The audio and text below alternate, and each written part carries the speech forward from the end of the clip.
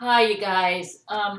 Terrance Jenkins and Thomas McGovern Skyped with me last night, and they told me that Brent Spiner actually went up to heaven, and he's the only man on my marriage list who did this, to meet my stepdad when he arrived in heaven, and Brent gave him a tour of the house. I haven't heard from Brent yet. I am dying to hear from Brent because I want to know.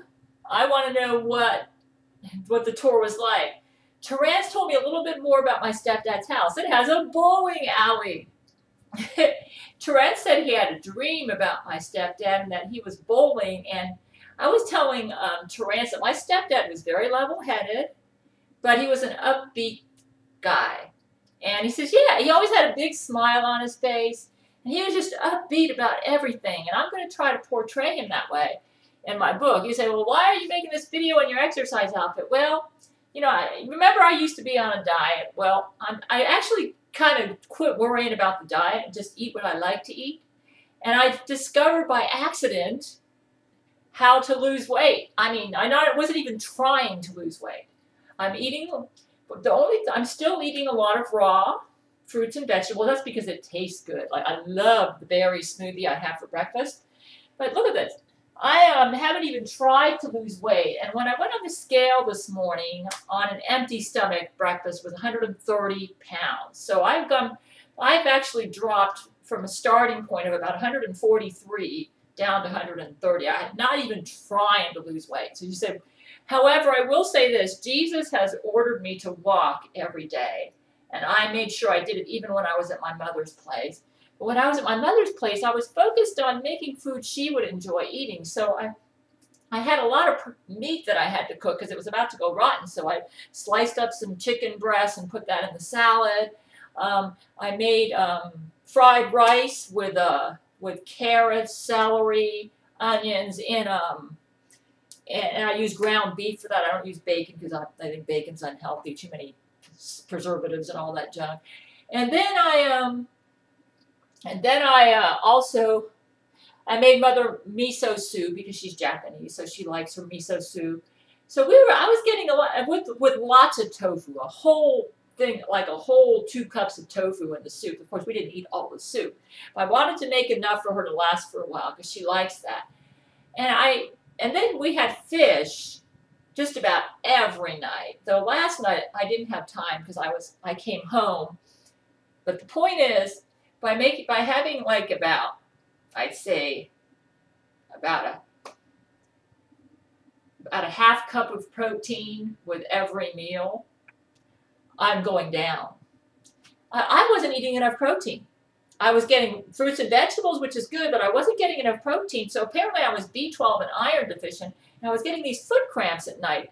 Iron deficiency can lead to foot cramps. So, and I'm still keeping up my bananas and the potassium, and I love avocados. So if I can sometimes when I go shopping, they don't have the kind I like, so I skip on avocados. But anyways, I've increased my protein. I have a respectable protein serving with every meal. I love my raw, and I'm mostly having it because I like it. So I have my berry smoothie in the morning, which I make with almond milk, flax oil, raw kale, and berries. And I blend them all in a blender, and that's my drink. And then what I'll do with the rest of the berries is I'll mix them with some, I love the Greek yogurt. I'll mix that with the berries, and that's my breakfast. I love it. I love it. Hey, that's my breakfast. Sometimes I'll have it for dinner or lunch, too. And then for lunch, I'll have a protein with maybe a salad and a vegetable as a side. And then for dinner, another protein, maybe. And they don't always have to be the same protein. I try to have fish at least a couple times a week. I'll have chicken. I'm not limiting myself to ground beef, but I discovered I got to have red meat about me because I tend to be iron deficient. I don't know why, and B12 deficient. I got to have red meat almost every other day, so I've been doing that.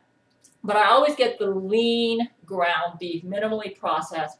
Anyways, look at this. Lost 12 pounds, not even trying. Now, I do walk 30 minutes a day unless it's raining. And if it's raining, then I'll compensate. I'll do it on here. But basically, I'm out there every day. Jesus' orders, I do everything Jesus tells me to do. And also, when I was at my mother's place, she had a blood pressure machine. And I took my blood pressure there. When I first showed up, I think I was maybe a little stressed, you know, because I get a little stressed around my mother because I worry about her. I worry about my sister's influence on her. I don't want my sister to get her all upset. But then once I was there and I could tell that I was succeeding in calming her down, that actually made my blood pressure go down. So apparently I don't have a problem with high blood pressure. Let me tell you what happened. My first day there, the blood pressure was like 131 over 81.